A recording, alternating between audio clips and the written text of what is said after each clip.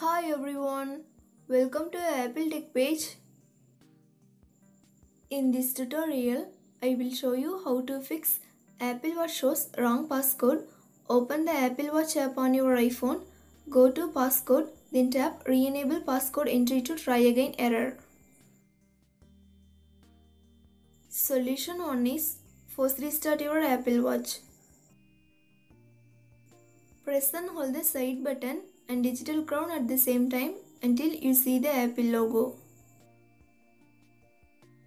Solution 2 is factory reset your Apple Watch. Before starting this process, connect your Apple Watch to its charger cable. Next, press and hold the power button until you see the power off slider. Now firmly press on the display at bottom. Don't try to slide the power off slider. Then tap on erase all content and settings. Once the reset process is done, set up your Apple Watch.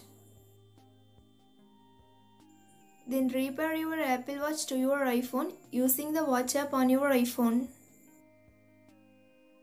Thanks for watching. Do like, share and subscribe to Apple Tech page.